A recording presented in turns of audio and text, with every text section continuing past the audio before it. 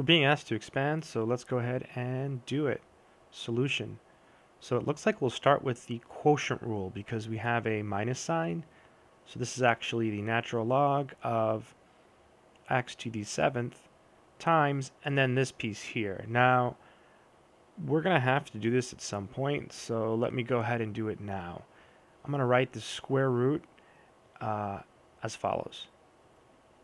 And then minus the natural log of x plus 3 to the 9th power.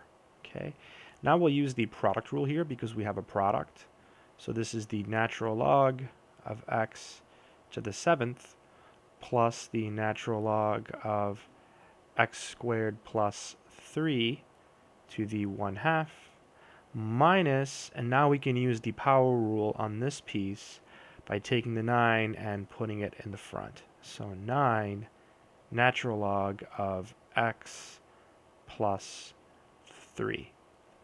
To finish, we'll just use the power rule twice. So this is 7 times the natural log of x.